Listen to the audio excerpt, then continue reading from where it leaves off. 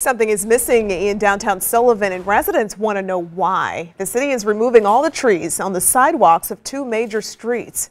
News source Paige Hulsey went to Sullivan today to get answers.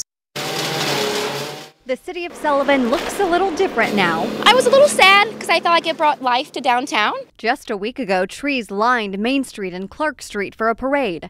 But now, city crews are cutting down 20 of them along these sidewalks. I was just surprised that they cut them all down. City Administrator J.T. Hardy says the trees have been a growing problem for years. Sidewalks being unlevel because of the root systems, because they're very mature trees, or because they may be rubbing against their awnings. Alan Maston has owned properties here for decades. I'm a tree lover. I love trees. But even he said it was time for them to go, with roots growing under the sidewalk, pushing up against these columns. You can see these two center ones, how they've been pushed over. And at another property, there was a tree right here, and the sap, you can see what it's done. This is not really an old awning. City leaders say with a combination of multiple property owner requests, maintenance costs, and liability issues, they decided it was time to clear them out. There have been several occurrences where people may have a trip and fall situation, which could be due to an unlevel sidewalk, which the root system has caused, and then our insurance company or litigation occurs. While some understand the reasons why, they still aren't happy with the new look. And a lot of people were upset on social media. I don't think that any of us at the city imagined that there'd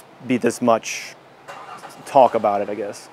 City leaders tell me they will fill the space where the trees were with brick pavers that match the sidewalk like they did here when this tree was removed years ago.